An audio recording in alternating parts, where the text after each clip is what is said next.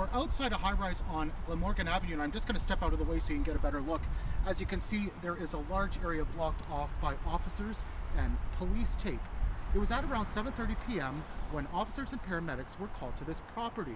Now, we don't know the circumstances of what happened here, but after emergency crews arrived, they found two young victims inside a unit. A woman in her 20s or 30s was found outside. Officers have placed a number of evidence markers below one row of balconies. We received an update from Toronto Police moments ago. Here's Inspector Jeff Bangold with more on what residents reported and the victims. Information was received from a number of callers within this building and the surrounding area that a woman had apparently fallen from a balcony in the building behind me at 5 Glenmorgan. The residents of the building tended to her needs, and apparently she had fallen from a balcony from that same building. They're believed to be under the age of 8. The age has not been determined or confirmed at this point.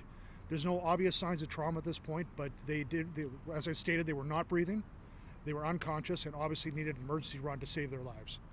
As for what's next, investigators need to figure out what happened here and how exactly the children were injured. Now, as we get more on developments from this scene, we'll have those on City News 24/7, City News 680, and citynews.ca. Live on Glenmorgan Avenue, Nick Westoll, City News.